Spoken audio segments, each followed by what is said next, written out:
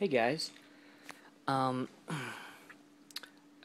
just kind of thought since I've got all my Blu-rays boxed up, you can see they're still not on my shelf yet, but I figured since I do have them boxed up here, I may as well just like dig through a couple of them, or maybe just this one, and show you what I have in the box, or partially what I have. I don't have a whole lot of time to do this, but I figured what the hell, I haven't done an collection update or anything recently, and I figured this could be a fun way to see what I've got in my collection. And I figured I'd just start with the box that was on top, and that is my S's through the Z's of my collection. And I'm assuming it's not going to be the beginning of my S's, but a lot of my S's. Let's see here. Ta-da! Now, look at all that. Let's do this one first because it's got a nice back. Thor. This is I believe, is this a Target exclusive? With the back? I don't remember. Oh no, this is the Best Buy exclusive. Because they did the same thing with Captain America. And, to be honest, I don't really like it that much. I guess that's kind of cool that it's got the first Thor comic book, but the cover's okay. But honestly, I really didn't. I got it because I didn't like this as much. I mean, look at that. That's okay, but I thought once again, I don't like floating heads on covers, and this is just a bust of Thor. I thought that was pretty cool. But anyway, I don't know if I'm going to talk about every single one of these, but let's just see how long this takes me to get bored. Super 8 with the slip. I didn't love this movie. I mean, I enjoyed it, but shit, I don't know. I watched it once, and it was okay. Anyway, like I said, I'm not going to talk about every one, but here we go. Super bad, decent. Superman Returns. A lot of people hated this movie, but I thought it was actually pretty good. I remember coming out of the theater when I saw it and thinking it was pretty fucking fantastic. I actually think at the time I walked out of the theater, I thought this was better than Batman Begins. Although in retrospect, that is untrue. But I think I was just really moved by the performances. But poor Brandon Routh.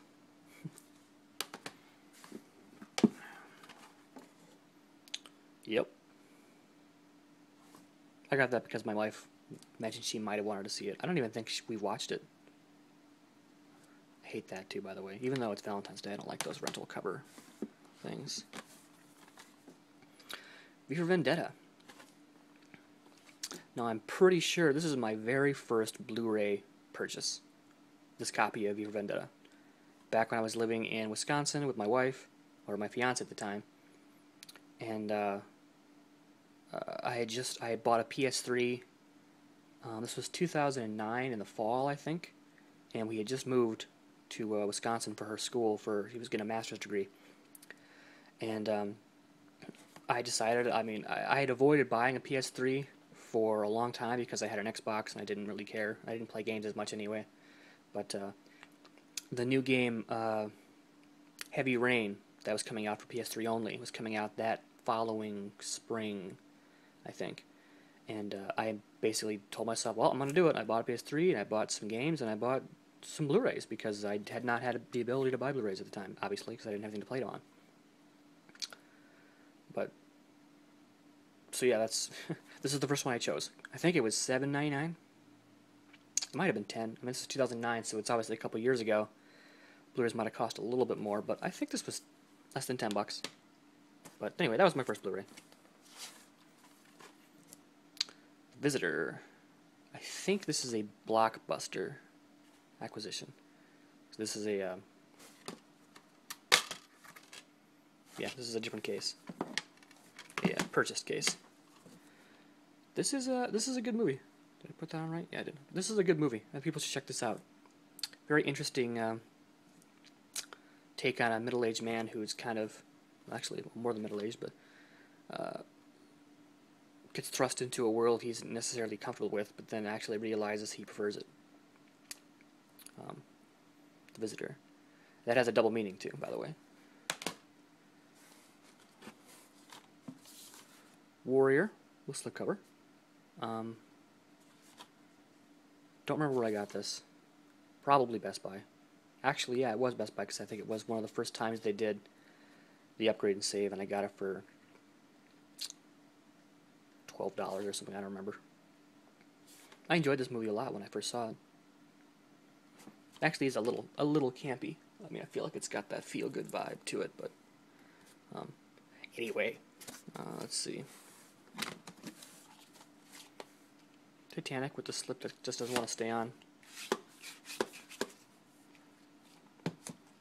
Bought this for $15 at Amazon, maybe, actually. Didn't watch it. I haven't watched it yet. But I got it. I actually watched the movie in a long time. Sucker Punch. I got this for $4 during Black Friday from Amazon again? It was Amazon or Best Buy. But I haven't watched this yet. I actually heard it's terrible, but I figured for $4 it was a semi-popular movie. Okay.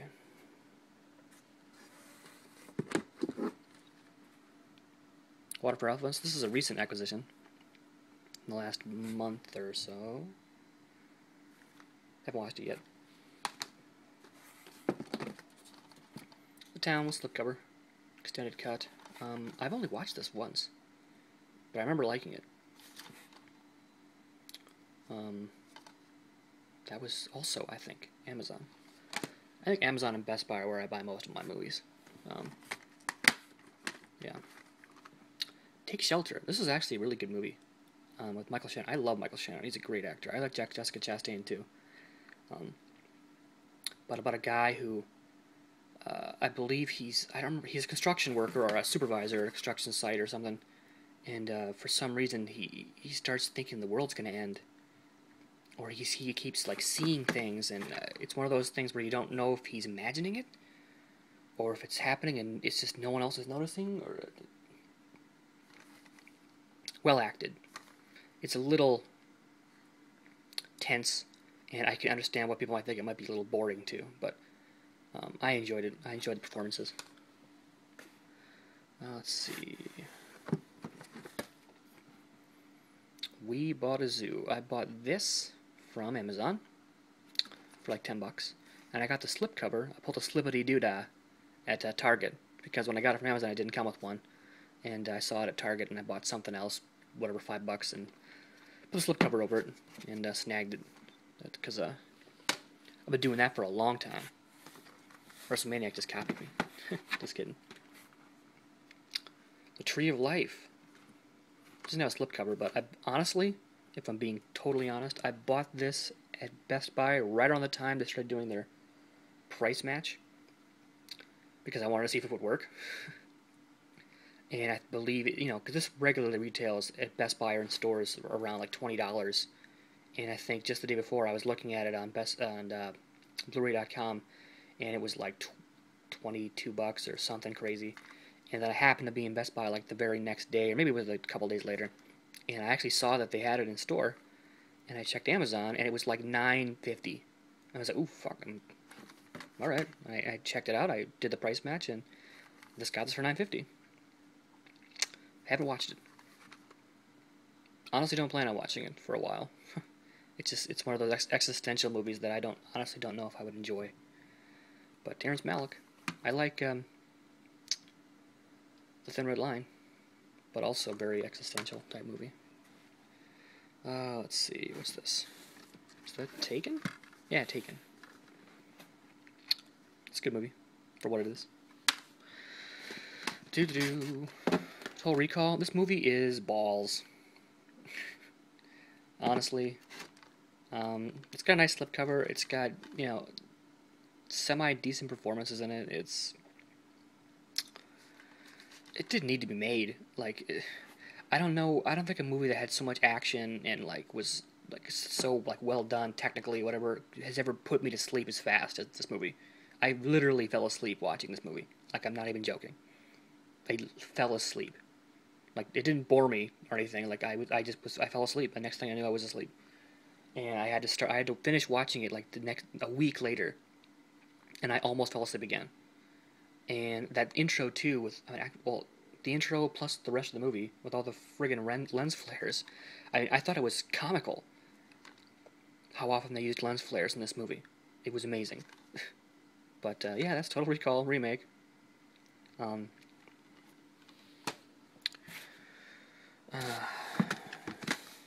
and the real one. I think I watched this after it. The mind-bending edition. This is a good movie. It's cheesy, but it's good. It's way better than the new one. I usually like remakes to an extent that I enjoy them enough, but that remake was terrible. Sleepy Hollow. I used to love this movie. I saw this in the theater with my dad and my brothers back in 1997. Let's see on here. 1999. Shit. All right. Cool. Let's see. I can just take a glance in there. Oh, I have not watched this yet.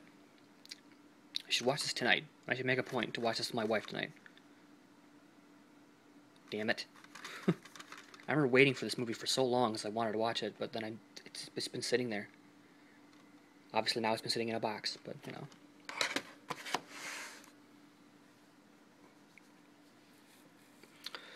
Let's see, can I guess what some of these are? What is that? Ooh, is that Trick or Treat? It is. This is a good Halloween movie. This is probably my favorite Halloween movie. This last Halloween, honestly, I was watching videos at the time, and I saw a lot of people doing the 30 days of Halloween and watching movies, and I really wanted to do that, but October is a very, very busy month for me in my job, and I work, 70-hour weeks, well, 50 to 60, some really long ones. I work 12-hour days at least, a lot in October, and I don't get I watched this on Halloween night, I believe, and it seemed fitting. But this is really the only one I can remember watching. I probably watched Halloween, maybe Halloween 2, but this is the only one I remember watching because that month is a blur. October is always a blur for me because I'm working so much. But yeah, I like this movie a lot. I hear it's been getting some hate. Like where did I hear that? Am I making that up? Shit, I don't know. Never mind. Ignore me. We need to talk about Kevin.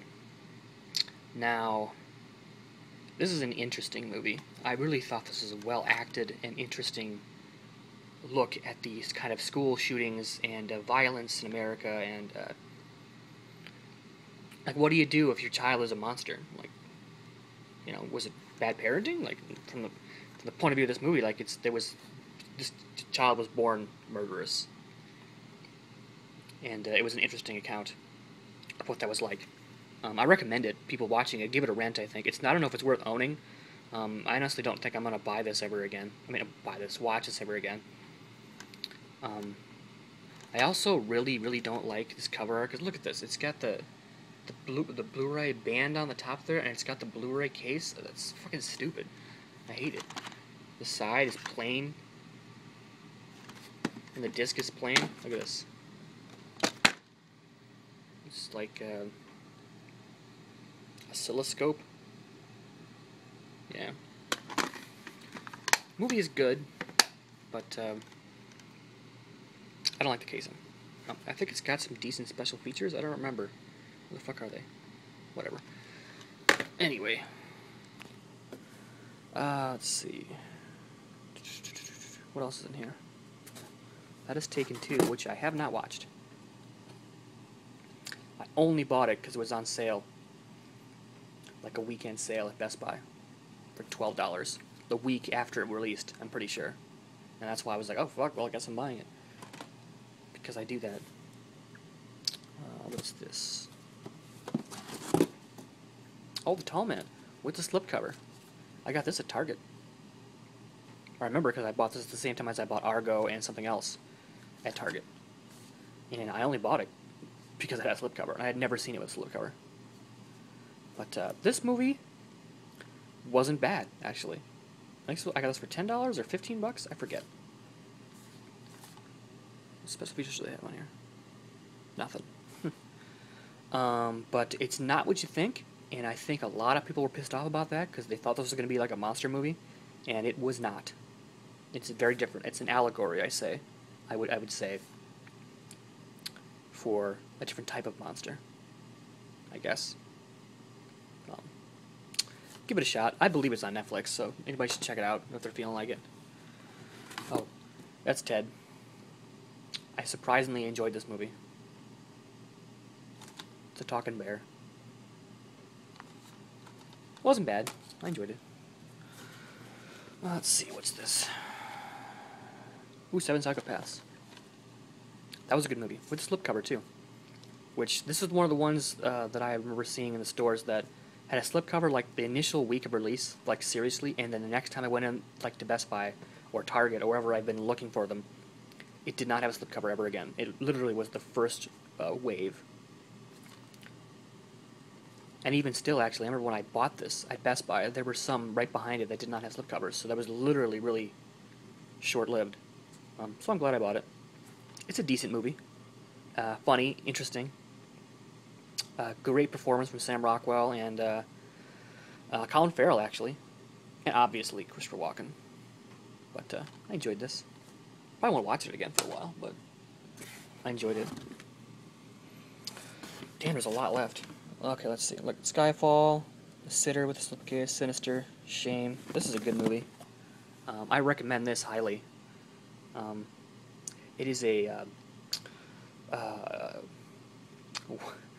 difficult movie, I guess. It's very graphic about sex and talking about sex and sex addiction. But what that also does to the social component of that, and how, someone like Michael Fassbender, who would be, addicted to pornography or sex or masturbation, or also, like obviously the title Shame, and how that's a taboo type subject, but I liked this movie a lot. I haven't watched it since I first watched it, but it was very well acted from both parties, Carey Mulligan and Michael Fassbender. But you guys should check it out. I don't know if this is on Netflix yet. This is expensive too. I think it's $20 when I bought it, and it was like months after release. But I wanted to watch it, so. Okay, Snow White, Huntsman, source code. That right there is a social network with, let me show you. I actually don't like this release because I'm anal about my covers and shit, and it's got this paper cover. I mean, a lot of people threw this away, and I honestly almost have, but this is the cover without, just got that initial poster there, nothing on the back.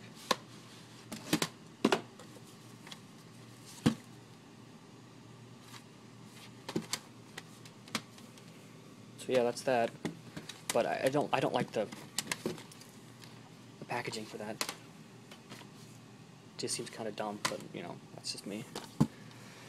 Snow White and the Huntsman. A lot of people friggin' hate this movie. It was okay. I liked it. The graphics were good. Charlize Theron was good. Kristen Stewart was serviceable. Chris Hemsworth was okay. Blah blah blah blah. I think it got a lot of hate because of the freaking controversy with her and the director. Who cares? People do that shit all the time. It's a movie. Troll Hunter. This is an awesome movie. This is an awesome fake documentary about troll hunting in Norway. I recommend people check this out. It's on Netflix, I'm pretty sure. But I really enjoyed it. Check it out. Seriously. Oh, I'm almost at 20 minutes? Shit, okay, I'm gonna have to stop this. I got a lot more in this box alone. I've got 3 more boxes, and I'm barely halfway through this box, so let's just do one final. Twilight, ooh look, Twilight. Truman Show. And Trouble with the Curve. Look at that. Look, there's 3 more movies. Shit. Terminator. Original release Terminator. I am not going to upgrade. You guys, all of you. Talking about, no, you need the best vision. It's a movie. I don't care. This movie's okay. This one's better. Anyway, that's it. I'm gonna end this now because I'm just friggin' rambling now. So thanks for watching, guys. I might do more of these. I probably won't actually, but because it's 20 minutes is a long time to get through half of a damn box of movies. Thanks for watching, guys. If you watched all the way through this, you know, like, comment, subscribe, all that good stuff, and I will actually probably have a package video later today. So see you for that. Thanks for watching, guys. Bye.